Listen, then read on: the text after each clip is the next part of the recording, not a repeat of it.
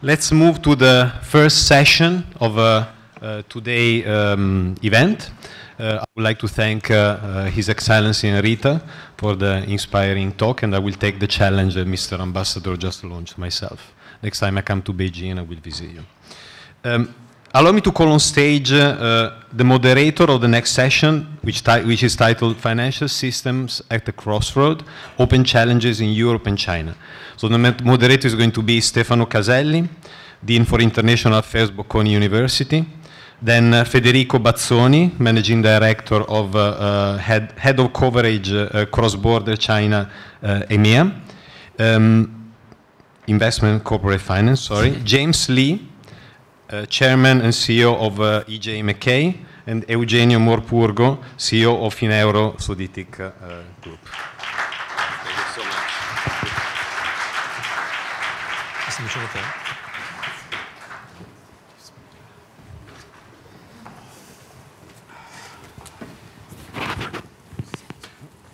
Okay, that's great. It's a great pleasure to stay here, and basically we have to start the journey. So we have to start crossing through the Silk Road, and what we decided to do is to start the journey using the angle of finance, and finance potentially could be something relevant to enhance connectivity, as it's written on the slide, and discussing together with our guest last night.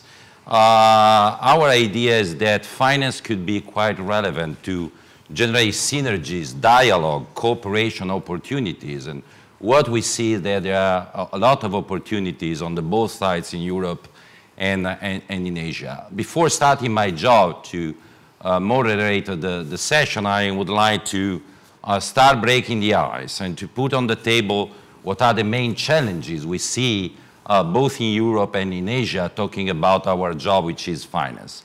The idea is to focus on three different areas that are quite relevant today. The first one is related to M&A, and we will be discussing a lot about M&A, which is really the menu of the catch of the day when we talk about finance.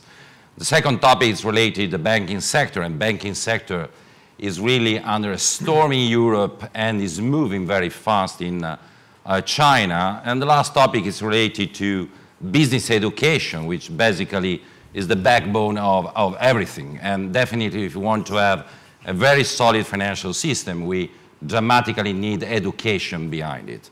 Just a couple of words related to the three areas. When we talk about M&A, it's honestly something where we can see that the Silk Road is very crowded today, because if we use the keywords of M&A that basically are the upside and the leverage, we see a lot of ideas and opportunities to generate synergies between Europe and China. If we talk about upside, in Europe there are tons, in a certain sense, of trophy assets.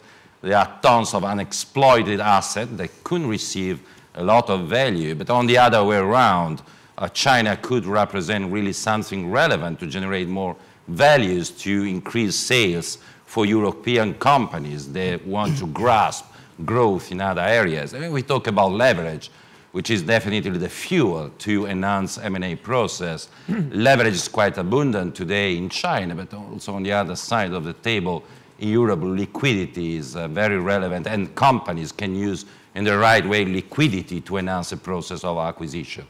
If you talk about banking sector today is quite interesting in China, and something very relevant is happening, because if you talk about the Chinese banking system, first of all, there was a big change related to the introduction of deposit insurance system that, in my opinion, is quite relevant to help, in a certain sense, the retail market to switch from the usage of the stock exchange and to consolidate, in a certain sense, the process of wealth creation within the banking system. The second one is the liberalization of interest rate that was very relevant to generate competition within the Chinese banking system. The third one is the introduction of Basel III, that in a certain sense was introduced probably in a much wiser way than in Europe, in a more progressive way, and is contributing a lot to consolidate, in a certain sense, the system. And the last challenge would be relevant also for the next session, which is related to innovation. It's very interesting that the concept of shadow banking is becoming a concept of banking in China, because many players belonging to e-commerce are entering into the banking arena, creating new banks that are competing in an incredible way within the banking system. And they could represent, in a certain sense, an example, a good proxy also for what is going to happen in Europe. And the last aspect is related to education. Why education? Education is the backbone of everything. So in a certain sense, if we want to create a very solid, a very effective financial system, we dramatically need education. And if we consider the Chinese system, we have only good news. Coming to rankings that were mentioned by our rector, Andrea Sironi, I want just simply to highlight two aspects that I consider very relevant. The ranking of Financial Times and QS. 20 years ago, considering the first 50 position within FT, we didn't find any Chinese business school. Today, 9 Chinese business schools within the first 9. If I consider QS ranking 20 years ago, only 1 Chinese university, 11 Chinese university today. That means, considering the two options to make or to buy talent, it's very clear that the Chinese market is voting for to make talent. And that makes sense to enhance, in a certain sense, the backbone of the financial system.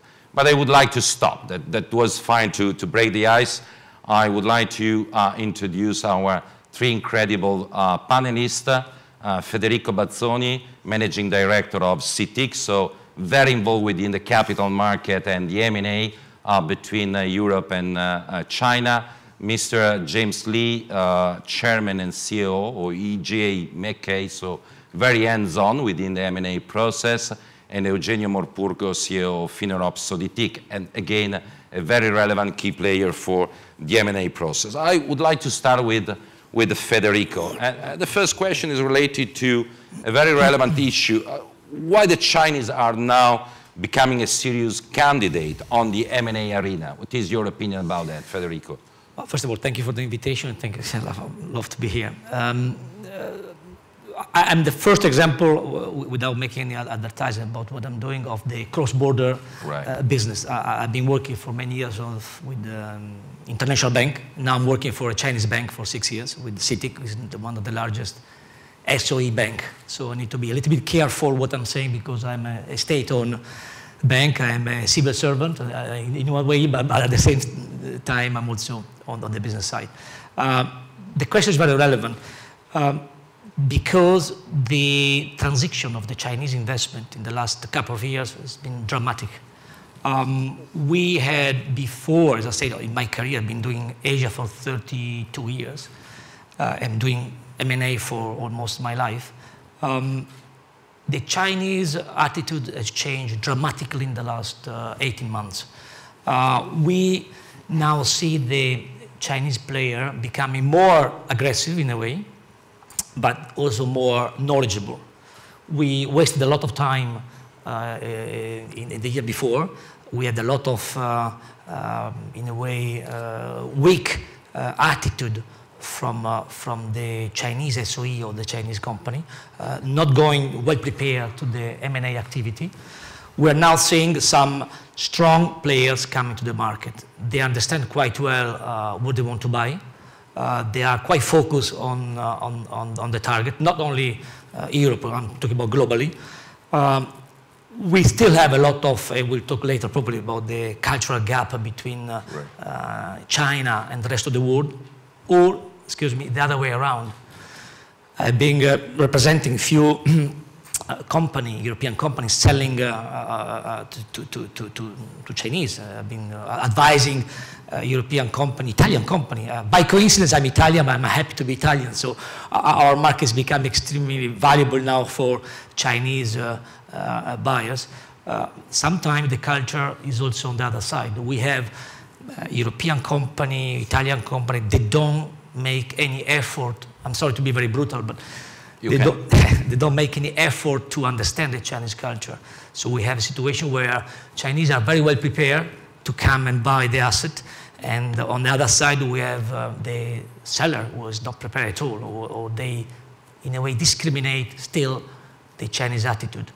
very, very frequently we still have an attitude towards the Chinese investment who is quite resistant. I prefer, as a seller, to go to an American buyer because Chinese, they will waste time. There will be very slow decision. So therefore, same price, I go for an American, European buyers. And that's becoming still a problem. It's not becoming, it's still an issue for a lot of transactions. I think, in a way, it's an ongoing process. We have a lot of probably suggestion to make. We are advisors, so our job is to advise company. And also with my colleagues here, probably we can share the same view. The Chinese, again, they were very much against until few months ago to pay fees to advisor. They were going themselves to try to buy company. Finally, they realized they need an advisor, they need an investment banker, they need to pay some legal fees. I'm not saying something, again, too aggressive, but this is the reality.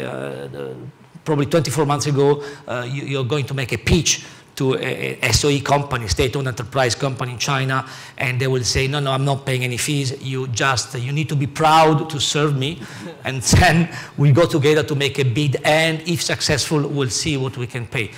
Of course, I mean, as an investment banker, there's no way you can provide service, you can provide assistance. Now they are coming down in a very good pragmatic approach.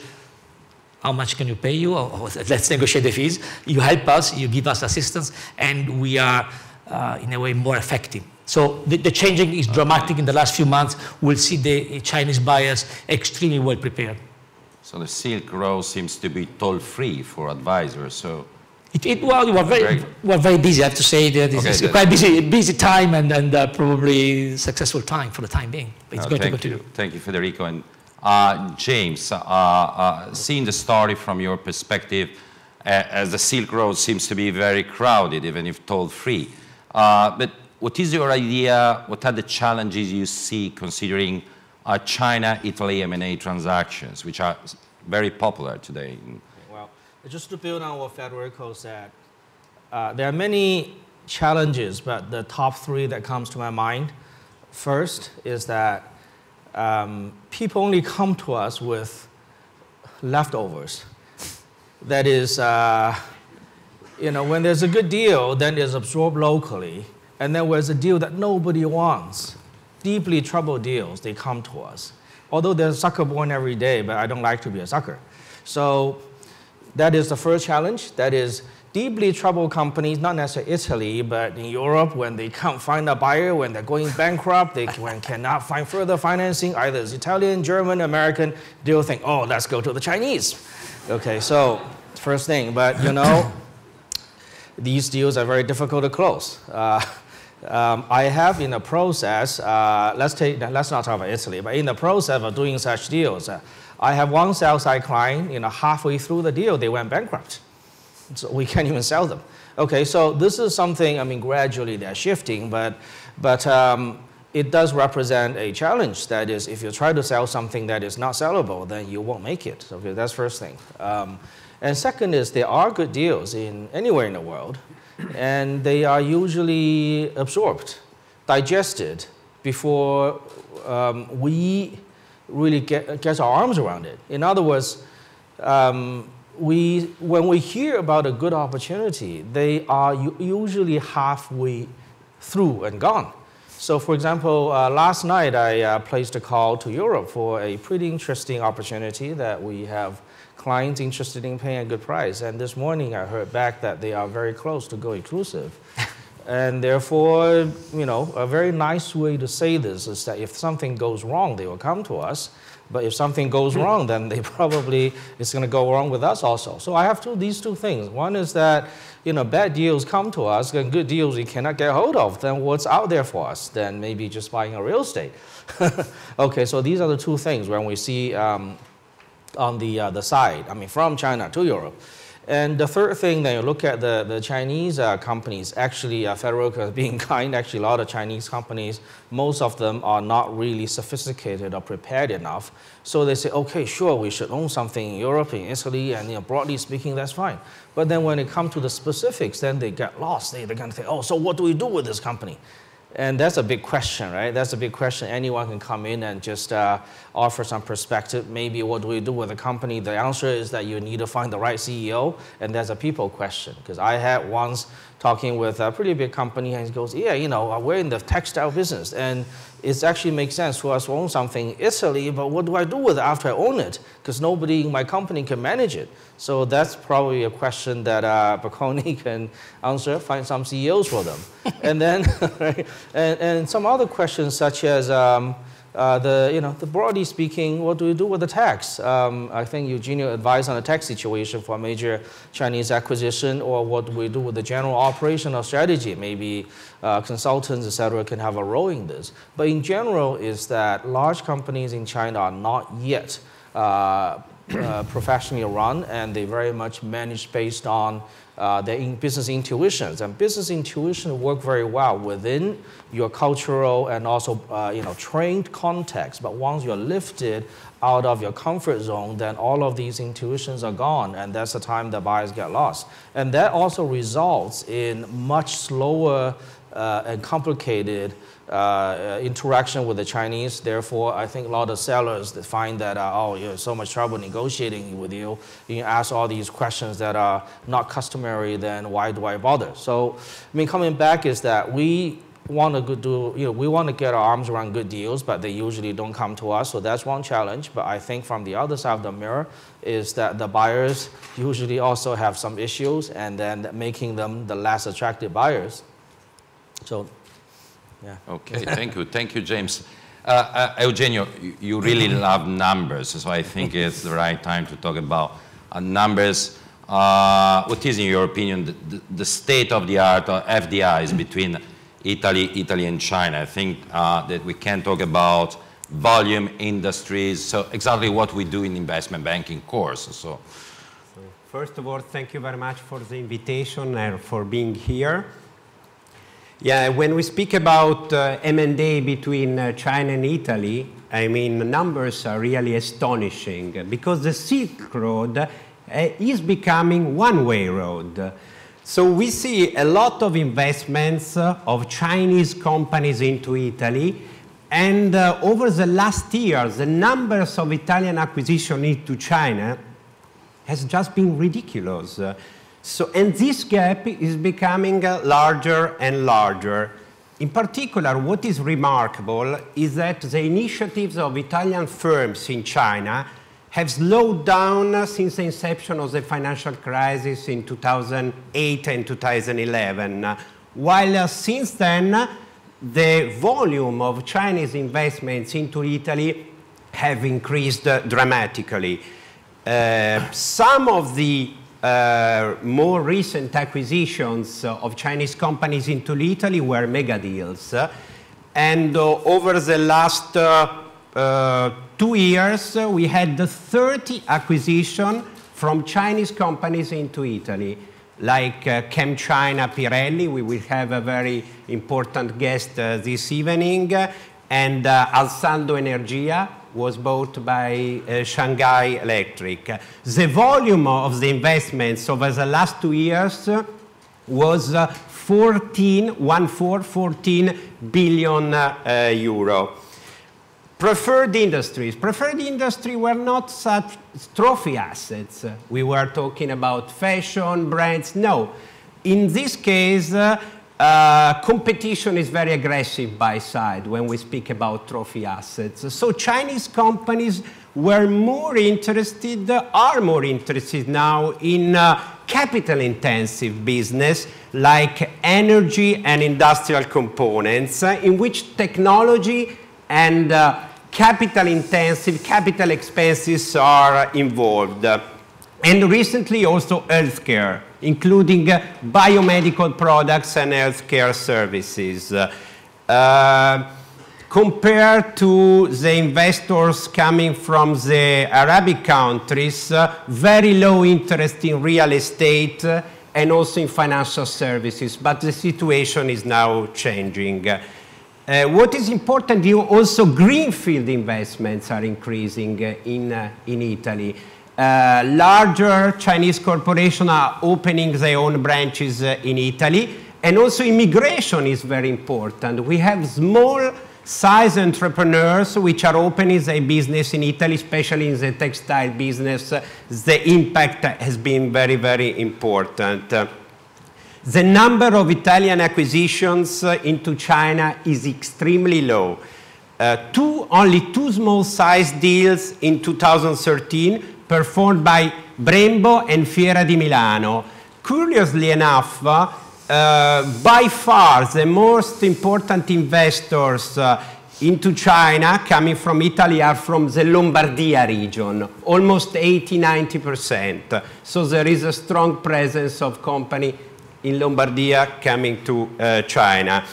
No acquisition at all in 2014, incredible. No acquisition of Italian companies performed in China. And only one in 2015, Brembo, again Brembo in care braking system. Traditionally, Italian invests into China in automotive components. In the past, they were very active in retail business and also household appliances.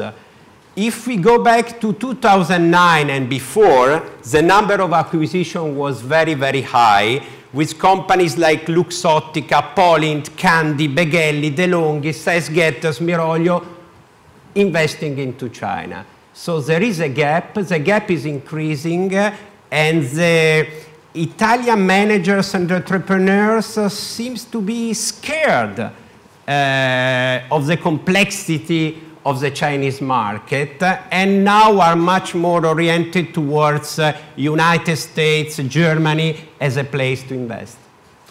Thank you, Eugenio. And Federico, let's come back to the M&A process. So the M&A process is a mix of different stories, of numbers, of assets, of industrial perspective, and also is a mix, is a merge of culture. Do you think that culture is still an obstacle, is a facilitator within the M&A process between Italian or European companies and Chinese companies? It is. I mean, very, very obvious it is. I think the cultural background of the buyer or the seller is very important. It's play it's got a big weight on the transaction. Again, following on the Eugenio, the good news, we have some mandates on the buy side from European company to Italians, so auto component. And in this case, the cultural gap is huge because the company, our client in this case, they try to buy a company in China on auto component, particular segment. You're going into the culture of this Chinese company, is very local Chinese, no international background at all. The management coming down from Italy in this case is very Italian. And you need to help not only the language, but the understanding of the way to do business. There's two completely different ways, and James probably will agree with me, between Chinese way to conduct business and Italian or European way to conduct business. The big mistake we find quite often is that the Chinese, for example, they try to get answer from target from European company in a Chinese way. So they are asking questions on due diligence. They are relevant to China. They are irrelevant to Italy, to Europe. And that's a big first cultural gap that we see. So we need to, again, educate. We have to educate the buyer, in this case, either the Chinese or the European, and understand what's the best way to do business in the country of the target.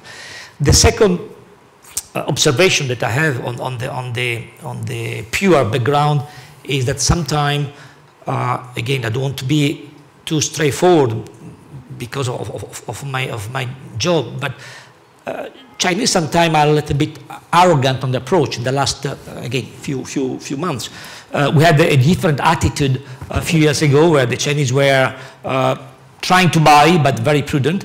Now they are extremely aggressive. They are coming down and they want to buy. They want to buy in 24 days, if they can. They want to buy quite quick. We have, I give you a good example. On the 24th of December, I was skiing with a family in Japan, and I received a call from the chairman of a large insurance company, Chinese, who is telling me, could you please organize a meeting on the 26th of December in I'm not telling you the country, but with in Italy, with the chairman of the large financial company in Italy on the 26th of December. Early morning or afternoon? Okay. Anytime I'm coming down, I take my private jet. Timing is important. Could you please try?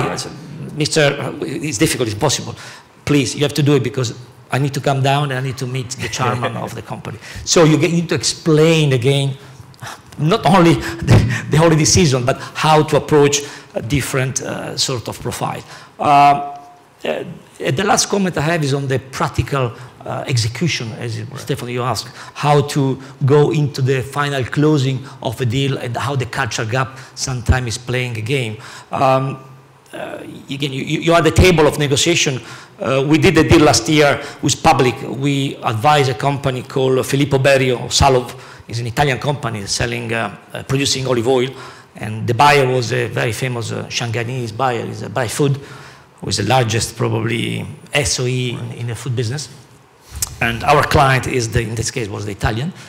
On the closing day, they did a fantastic ceremony. They invited the bright food company to Lucca, the beautiful city, and to have a olive oil taste.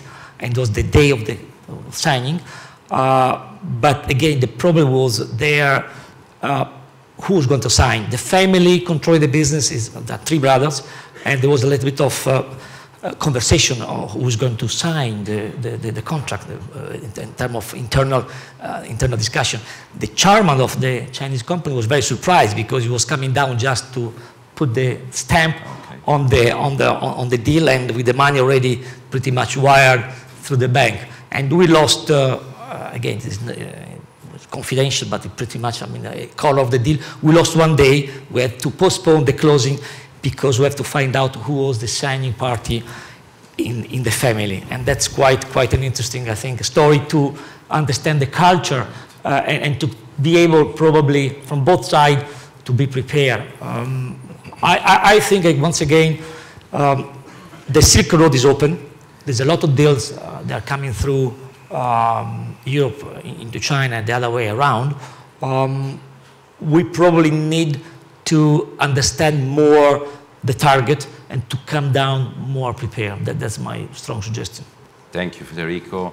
And James, being an advisor within the M&A process, what are the solutions you see to face the many challenges we are putting on the table?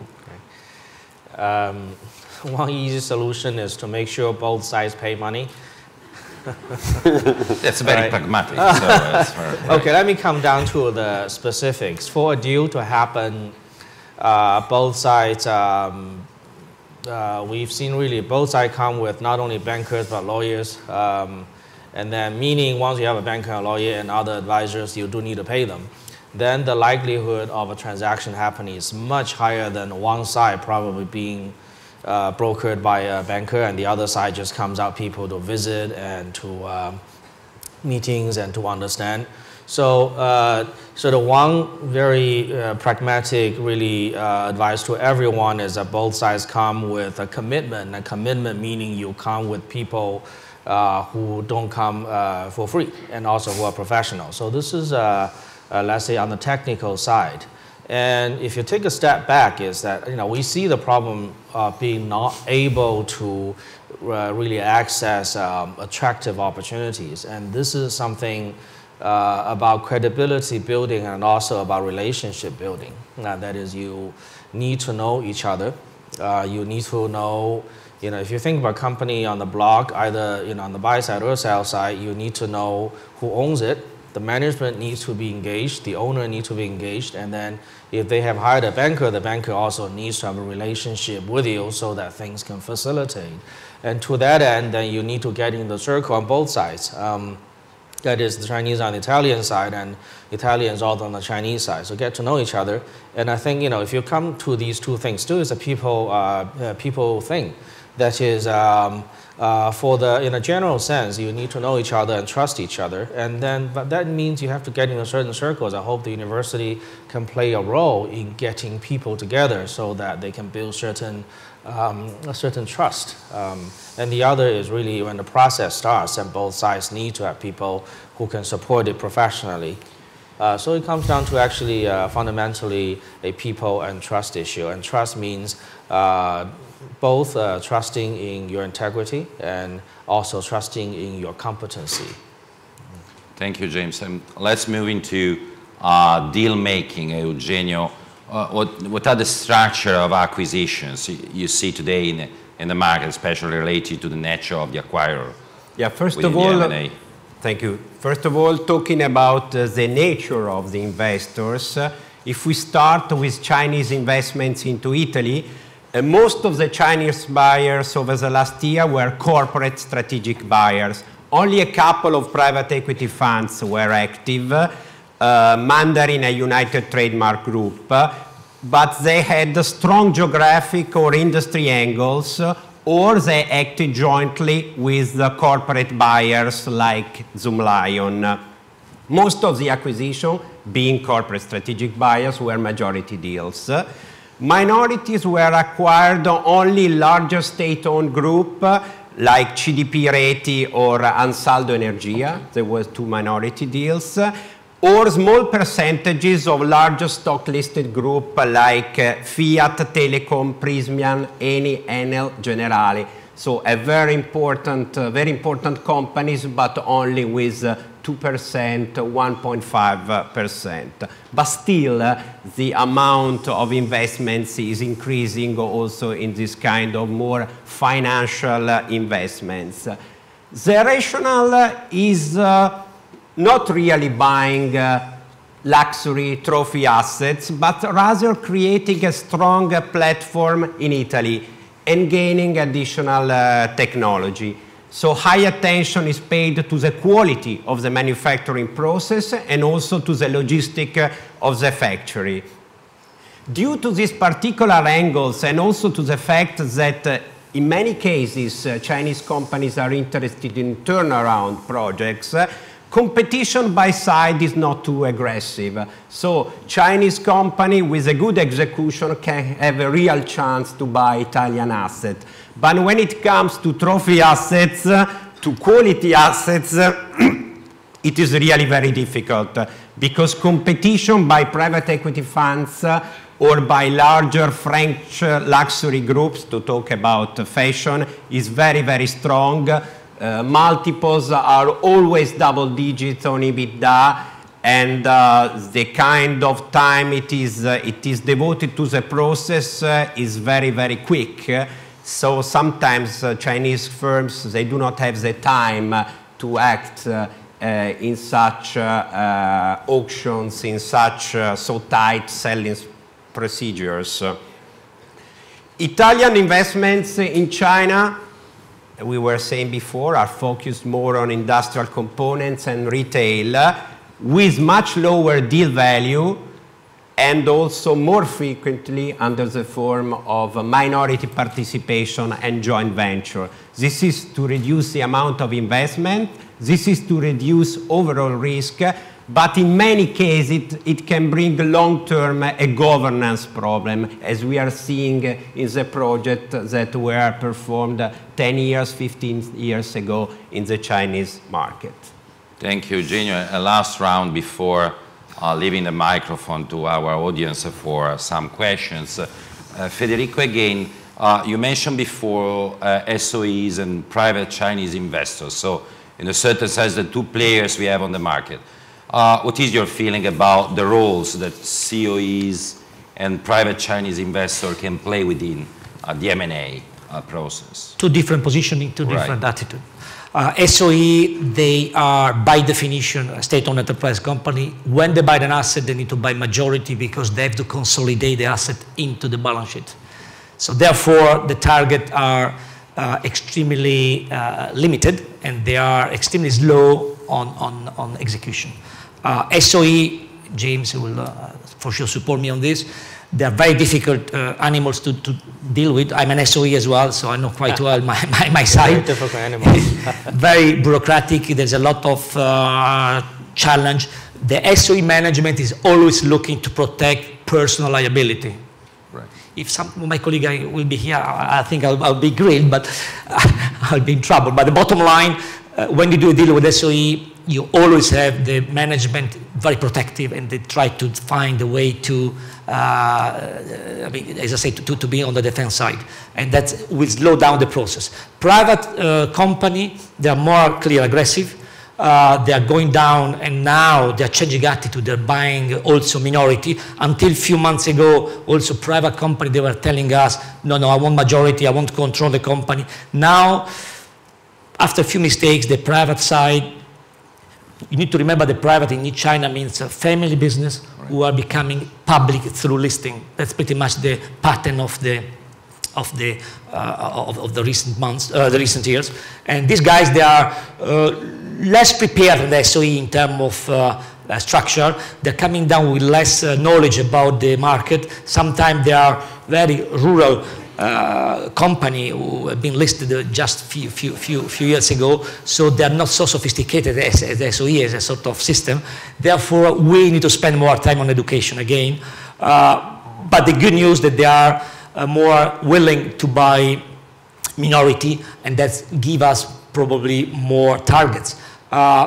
Also, another important definition, I can spend hours on this subject because it's pretty much the business, but another important, I mean, the distinction is that the minority, sorry, the private sector, as James was saying, they're quite willing to keep the management of the company. Now, a few years ago, again, Chinese attitude was, let's go there, put down all the Chinese management, change the CEO, and try to reverse the company control. Now the attitude is, I want to keep the management. If I buy a target in Italy, you need to make sure the CEO will stay, the top line management need to stay, and then I will be comfortable. That's a very good attitude. They're completely reversing the Japanese attitude of 15 years ago. As you know, Japanese came down and killed all the management. So good news for the target, and now they are changing. Just concluding on what we are seeing as a flow. There's a lot, as Eugenio was saying, demands on in terms of sector. Robotic, I mean, we are eager to find any single target on robotic. They've got Chinese private SOE, they want to buy robotic or automation. There's definitely a big trend on healthcare and medical device particularly. That's where, I mean, globally, we are looking for targets in every single market, from Israel to Italy. Consumer food and beverage is always an appeal for Chinese, but brand. They're looking for brand, they're not looking for the probably second line or wide brand company. And that's again, in Italy we have some brand, but all now the food and beverage scale is quite limited in terms of size, and we are looking for sizable business. And lastly, financial and insurance, particularly insurance, the super mega trend in China that few of the big players, they want to buy insurance globally. Through insurance, they can buy real estate. So there's a lot of reason why insurance is becoming extremely appealing to Chinese. And I conclude with the last subject, which is quite a popular subject. We are buying a lot of football teams, a lot of sport. It's not a secret. I'm representing a buyer on a deal in Italy. It was an AC Milan deal. We are representing the Thai tycoon, Mr. B, who is trying to buy AC Milan. I'm saying something again very public on the press, not confidential. Few Chinese are quite keen to come into the deal. It's bad news for me because I'm an Inter Milan supporter, not AC Milan. You know, but as a Milan supporter, I hope you will do a great job. So that's good. Let's see. But the bottom line is strong appetite on sport. You saw in the last few months, few of the big company, China Media Corporation, they bought Manchester City together with the Citic Capital, our fund. Right. There are Wanda, they're buying a sport management company. There are other Chinese buying the football team, basketball team. So definitely the trend is huge. The president of China is quite a football fanatic. And the big push is let's go and make China one of the biggest sports center worldwide. I think they're going to succeed. We are on few targets right now, not only in Italy, and I think it could be good news for the sport worldwide. Thank you, Federico. And James, probably you need a crystal ball, but how do you see the future for the deal flow again across the Silk Road? Okay.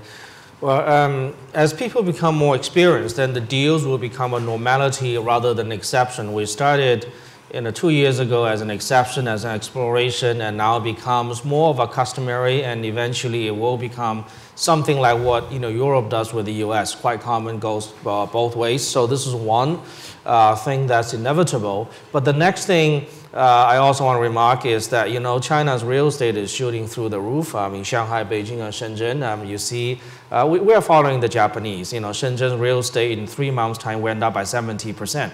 And I think it's going to go down by 70% very soon also. So you see what happened in Tokyo likely is going to happen to us. Shanghai this year went up by about 18%. You're talking about 3 months, 18%. So capital markets, summer last year was, Shanghai Stock Exchange was about 5,000 points, and now we're 2/3 down. So in other words, at the moment you see a lot of capital from China, and we anticipate sooner or later there will be a major correction. And also, there will be lessons to be learned. If you think about the 1980s, Japanese bought Rockefeller Center for a big price. And of course, later they sold it back at last of the half of the price back to the original seller. So you will anticipate a lot of failures of Chinese acquisitions anywhere in the world already, I think. And this is actually not necessarily a Chinese thing, but anyone who wants to buy business and assets outside anywhere else, then there will be a failure rate. But when the bad news consistently comes back, people also will come back and into their cocoons, they'll be scared. So things will, one is become a normality, they'll flow around, and second is that there will be issues, and then things will slow down at some point, and we anticipate at some point then the wind will change, and then there will be more capital flow into China again. So next few years from now, and then the next cycle things will turn again. So I see this is more of a normal two-way flow. But Chinese are exporting capacity now. No, they have to export capacity because maybe exporting capacity and also shutting down capacity at some point. Because people, I want to just remark on the general sense of the financial investment community in China is that they have only seen ups. Everybody in China who does investment only knows one thing: invest and then go up, an IPO or make money and returns. Correct. And nobody really has gone through the cycle. What about shorting? Because there are a lot of people made a good money out of shorting. Lehman went bankrupt, but there were people who made a lot of money through shorting. So the generation of investors, or those who sit on assets, have not yet learned what is a downward market, but it will happen. And if you are prepared and hedged, then it's not only, you can make profit from this also. So Chinese are exporting asset, but also, capacity, but some capacity needs to be shut down. Thank you, James. A very last question related to what they didn't mention, so pricing and multiple. Eugenio, how do you see the story? Yeah, the good news is that Chinese companies, they do not buy cheap. Great. They are in a position to pay full strategic prices, not only based on EBITDA multiple or cash flow, or discounted cash flow, but they seem to have a long-term view of the acquired asset and its potential across the cycle. This is very important. They normally buy cyclical companies, capital intensive. In my opinion, they are quite good in giving an appropriate valuation to this kind of asset. And also, when it comes the bottoms of the cycle, in my personal experience, they were able to refinance a company to perform capital injections. Again, when it comes to trophy asset, they are probably not competitive enough. But when it comes to turnaround projects, mature industry, they seem to have a much deeper view of the asset and a long-term strategy. For the future, I see an increasing role of Chinese investors into the Italian market with additional industries like healthcare, as we were saying, leisure, and also real estate. I'm talking about also residential real estate, not only commercial real estate. With regard to Italian investments into China, this is a question mark. I think over the next 2-3 years, the situation, unfortunately, is not going to change. But probably, if we will be able to really to meet the challenge that also the ambassador was mentioning, over the next 5-10 years, this volume of investments will increase again.